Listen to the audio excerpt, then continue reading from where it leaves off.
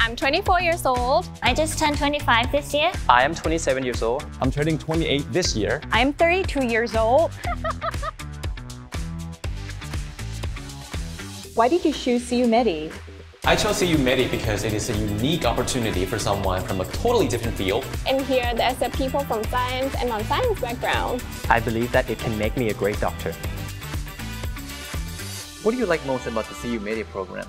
I like that we get early exposure to clinical years. I really like the dynamics between classmates because we have different age and come from different backgrounds.